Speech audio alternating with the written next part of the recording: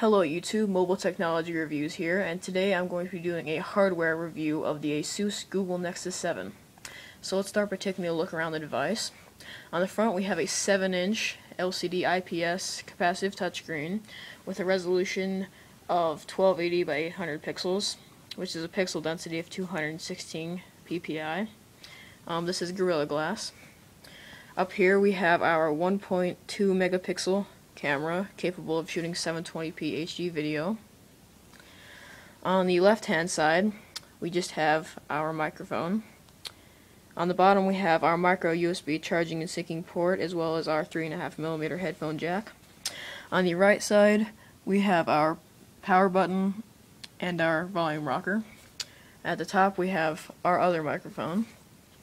On the back we have our speaker grill and our Asus and Nexus branding. This device is constructed out of hard plastic. It's got this golf ball texture, which feels really good in the hand. The processor in this is NVIDIA's Tegra 3 quad-core 1.2 GHz processor, paired with the ULP GeForce GPU. It has 1 GB of RAM, and it comes in 8, 16, or 32 GB storage options. This is the 32 GB. It has all the usual sensors: accelerometer, gyroscope, compass, all that good stuff. It has Wi-Fi 802.11 BGN and Bluetooth version 3.0.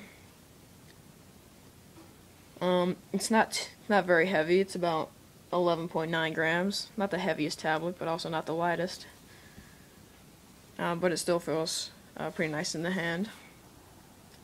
The battery is a non-removable 4,325 mAh, rated at 10 hours of multimedia, meaning watching videos, taking front-facing camera pictures, listening to music, that kind of thing.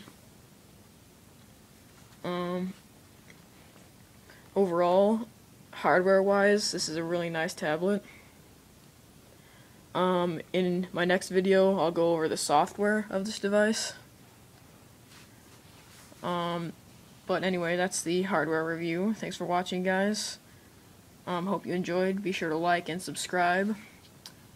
And hope you all have a good day. See ya.